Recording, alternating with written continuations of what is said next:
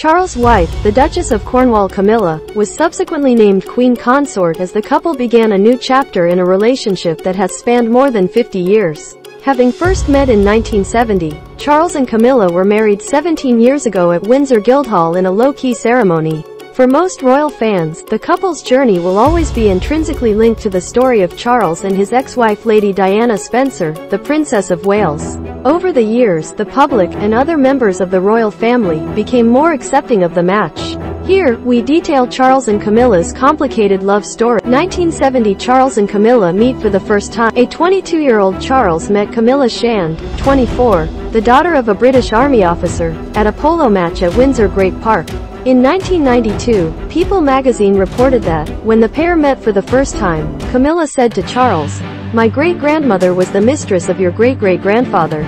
I feel we have something in common." The couple subsequently began dating. February 1973 Charles goes away to the Caribbean and Camilla gets engaged to someone else. After meeting Camilla, Charles joined the Royal Navy. He was assigned to frigate HMS Minerva in November 1972 and, in February 1973, the ship was posted to the Caribbean, not to return until November that year. While Charles was away, Camilla announced her engagement to Andrew Parker Bowles, then a lieutenant, whom she met in the late 1960s. The Prince of Wales was reportedly heartbroken by the news, which Camilla shared with him herself in a letter.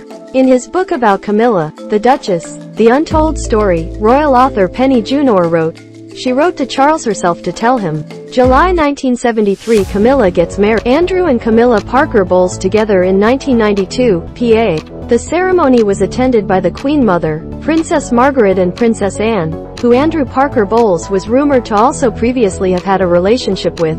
July 1980 Charles starts dating Lady Diana Spencer. Charles and Diana initially met in 1977 when Diana was just 16 and Charles was 29, and dating her older sister. Diana and the Prince of Wales grew close a few years later when Diana went to stay with a mutual friend, Philip de Pass, at his family home in Sussex for a weekend. While there, Diana spoke to Charles about the assassination of his great-uncle, Lord Mountbatten, with whom he had been very close. The next minute, he leapt on me, practically, she claimed in the tapes that were released in Diana, in her own words. But then it sort of built up from there, she added of their courtship.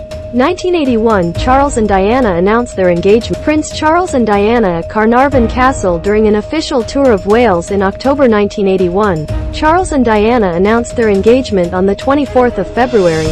However, all already didn't seem well between the pair. In Diana, in her own words, the Princess of Wales recalled a joint interview the couple gave the same day. "We had this ghastly interview the day we announced our engagement," she said. "And this ridiculous reporter said, 'Are you in love?' I thought, what a thick question. So I said, 'Yes, of course, we are,' and Charles turned round and said, 'Whatever love means.'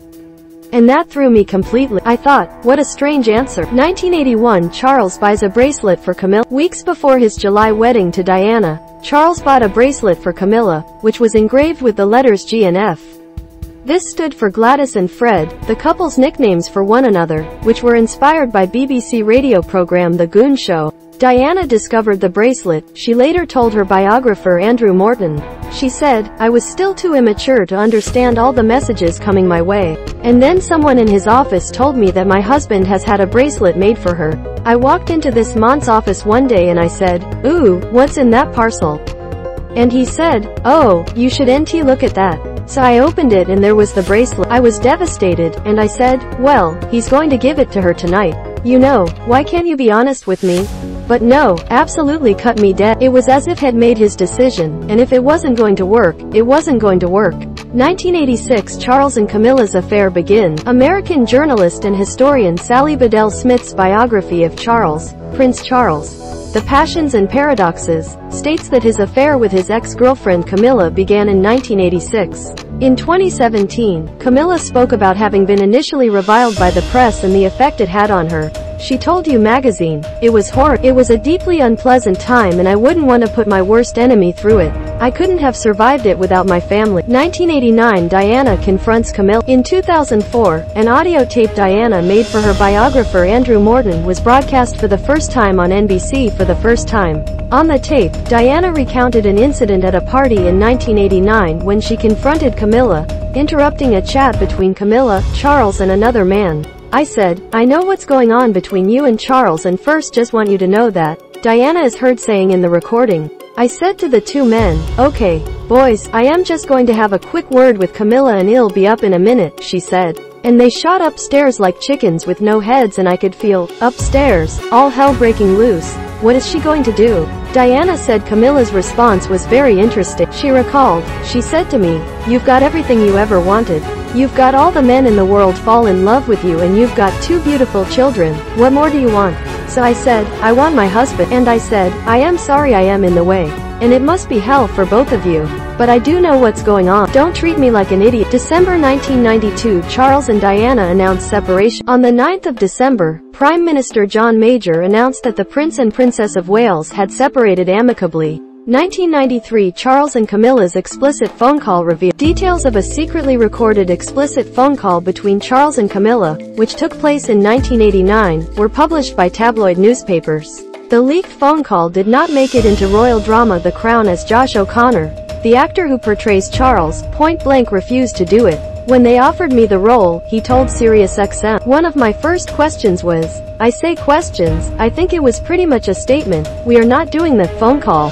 January 1995, Camilla and Andrew announced divorce. Camilla and Andrew Parker Bowles announced that they intended to divorce. However, Charles still refused to confirm divorce proceedings between him and Diana, with a spokesperson telling the New York Times that a previous statement denying that a divorce was in the works was still absolutely the case.